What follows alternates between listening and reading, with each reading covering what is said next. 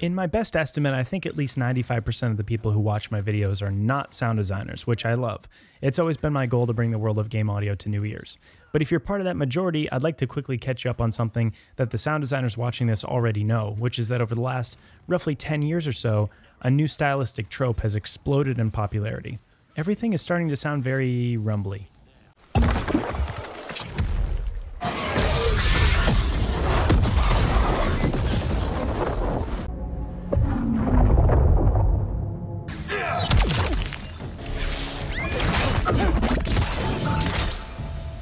Okay, back to Alfheim Tower. You were saying? I mean, I don't think I'm crazy, right? Like, I hear this a lot of places. It's very common now to hear this kind of low rumble. Yeah, absolutely. I don't have a name for it, but I call it in my head, and I call it to other people, the low mid a sound, low mid meta, I guess. It's definitely a trend right now, and it's been becoming a lot more so. For one thing, it sounds cool as hell. You could always just point to that, and that could be your only reason. There's also a functional reason for some of this, I think. As sound designers for video games, we are thinking about like who's going to be listening to it on a television, as well as people who are going to be listening to it on a hi-fi setup, and I think if you're adding weight to something, that's kind of a good place to put your frequencies a little bit more at. But yeah, it is everywhere right now. Josh is totally right that we as designers have no choice but to accommodate all the possible ways that our art is going to be consumed. A graphic designer would do the same thing with a logo. It has to read just as well on a billboard as it does in the top corner of a cell phone screen.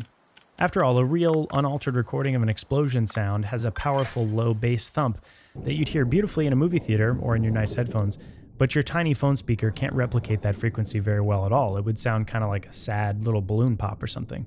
So that is for sure one of the reasons that this modern rumble style has become more common. But I don't think that's the entire story. I think another element to this is, just as Josh pointed out, purely aesthetic.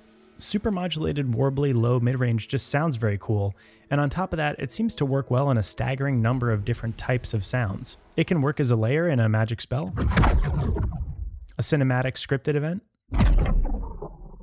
a sci-fi weapon, an explosion, or really any kind of impact. At first, all these different uses may seem like all the more reason to practice and learn this style, but they're also the biggest danger in using it. Just like any stylistic choice that you make as an artist, if you use it a little bit too often, you may end up in that world of sameness, which is where none of us want to be. If all of the mechanical sounds, explosions, weapons, cinematics, and impacts in your game have the same rumbly, low, mid-range style, then how does that feel to the player? If everything in your game sounds intense and dramatic, then really, by comparison, nothing sounds intense and dramatic. But either way though, whether you want to use this style sparingly or everywhere, we've all got to learn how to make it. And to be honest with you, before making this video, I had absolutely no idea how people were making this stuff, and I'd never even really tried it myself. But luckily, I do know a lot of people who are much better at sound design than I am.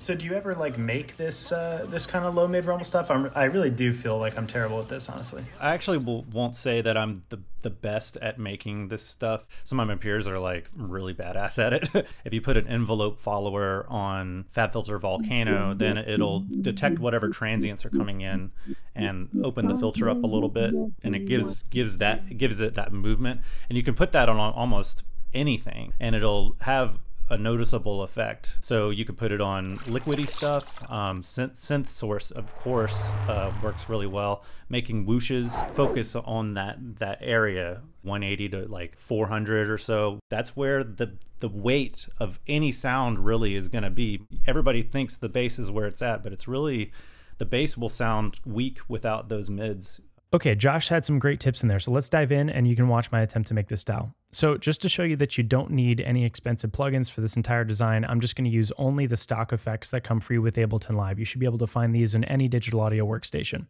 For my source material, I'm just going to record a few seconds scrunching up some notebook paper. Very simple. Next, I want to make these transients pop out a little bit more. So I'm going to pitch down the sound and add a gate effect to give it some more dynamic range. Essentially, what I'm trying to do here is to get it to sound more poppy and alive. Next, I'm going to add some modulation of phase, filters, and saturation. This is the step where things kind of get crazy.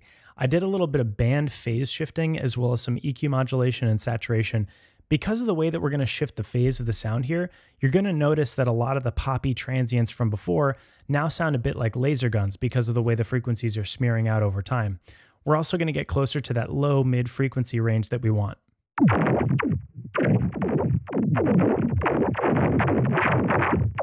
Next, I'm going to resample this sound. Essentially, this means I'm going to record it to an audio track and then treat it again like a blank slate with a whole host of new effects.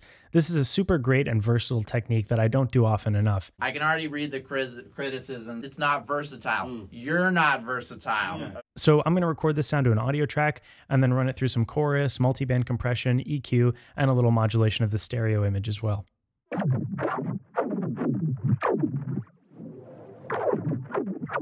We're close, but we're certainly not there yet. So I'm going to pitch the whole sound down again and run it through yet another round of modulation and filtering. Then I'm going to add a little bit of reverb at the end to make it shimmer.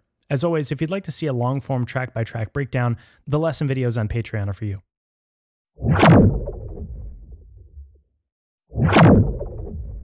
Now, I think that's cool, but really in context, a layer like this might be used in something like a magic spell. So to give you a better idea, here's the same sound, but with a few extra contextual layers.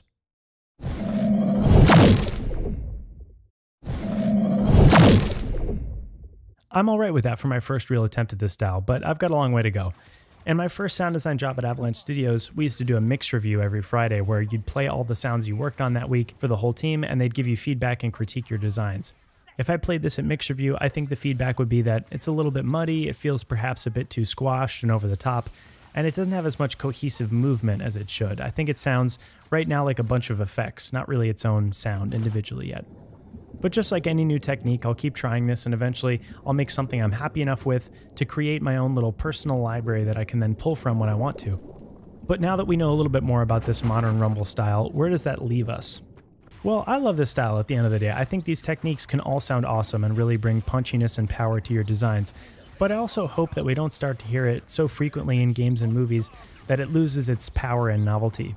To my own personal taste, I feel like this style should be used a little bit more like hot sauce than salt. I like the idea of putting a dash of it here and there on the moments that I really want to make shine, rather than just layering it into every single sound. But you may disagree, and that's of course cool. That's what makes your own style unique. Don't listen to me. Fire up your microphone and make some of your own crazy low mid-range explosions. It's fun, trust me. I'll see you next time.